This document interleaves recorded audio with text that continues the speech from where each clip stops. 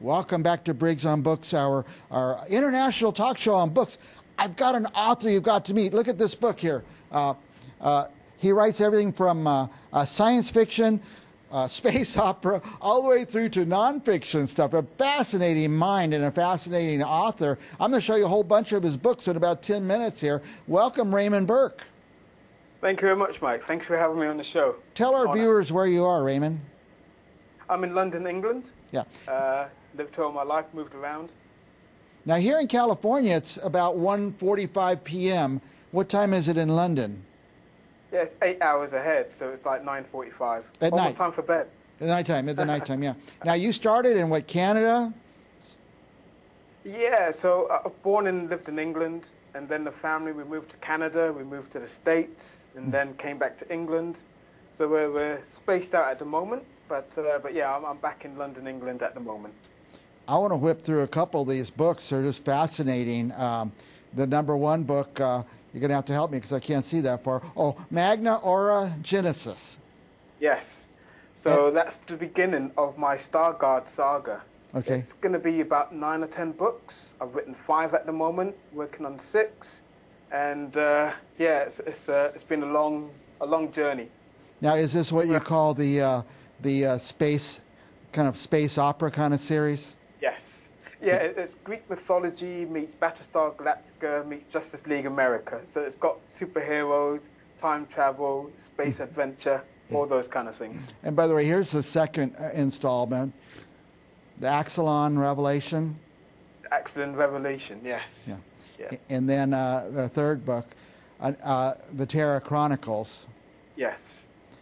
And what is the, I mean, is this modern day? This is a made-up kingdom, or how would you characterize it? Yeah, this is made up. So you've got a group of heroes who call themselves the Celestian Knights. And basically, they're about to meet their enemy for the very last time. It's been prophesied that this is going to happen. So they send their children, the Star Guards, and some of their civilization to a new universe. And it's all about their journeys from the beginning of time to the end of time, basically. You've got different branches of the family. Some can time travel, and they come to Earth. They're in different dimensions, different times, so they're all over the place. Yeah. And by the way, here's the most recent, I think. Is this right, the Celestian Odyssey? Yeah, the Celestian Odyssey. Yeah. Very good. So they kind of come in, what do you call it, an order of the series, basically. Mm-hmm. So the first 4 books deal with one part, and then the next 3 books deal with a different part. And yeah, it's... and there's more to come. At the very end, so I just need to get there. And there's more to come in this series, is that correct?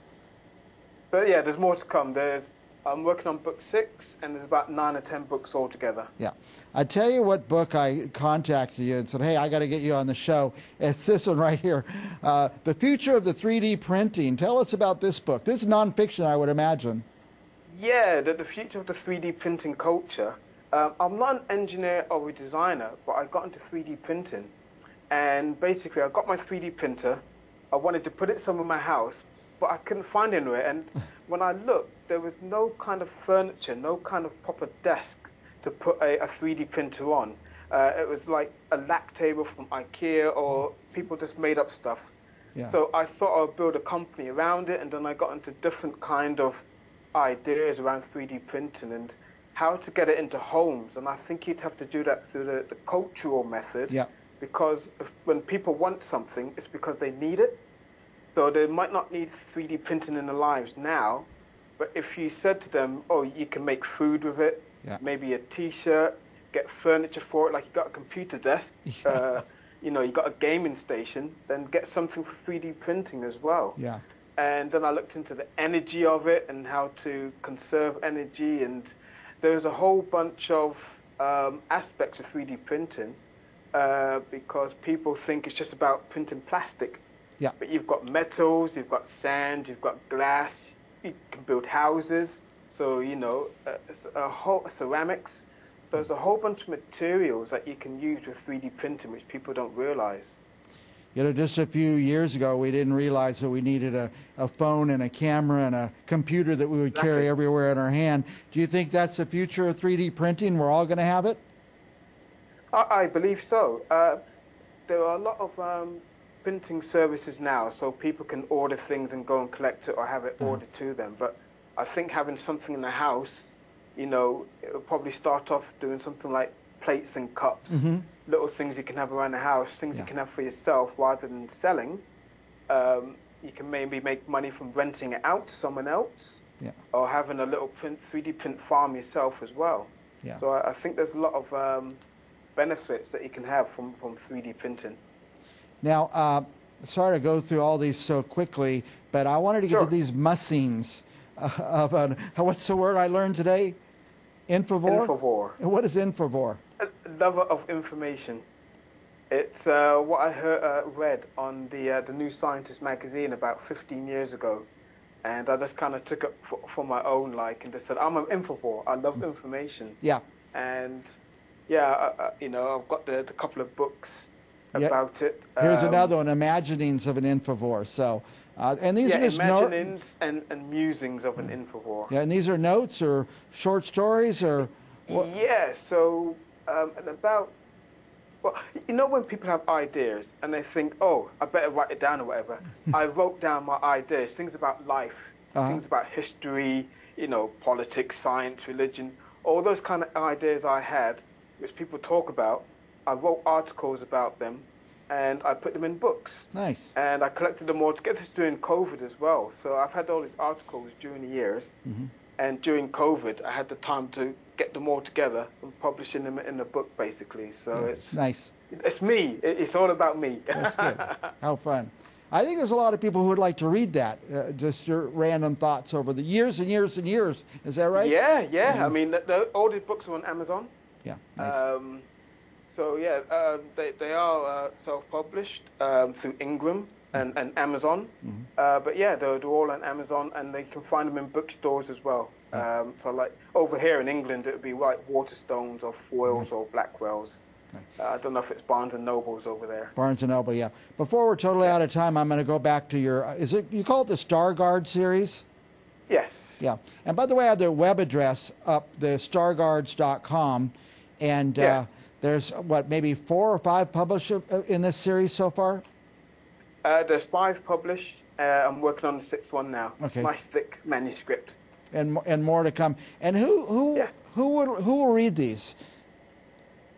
Oh, this is from, you know, from young to old. So it's got, you know, of course, it's got the whole gamut from kids, teenagers, adults in the books.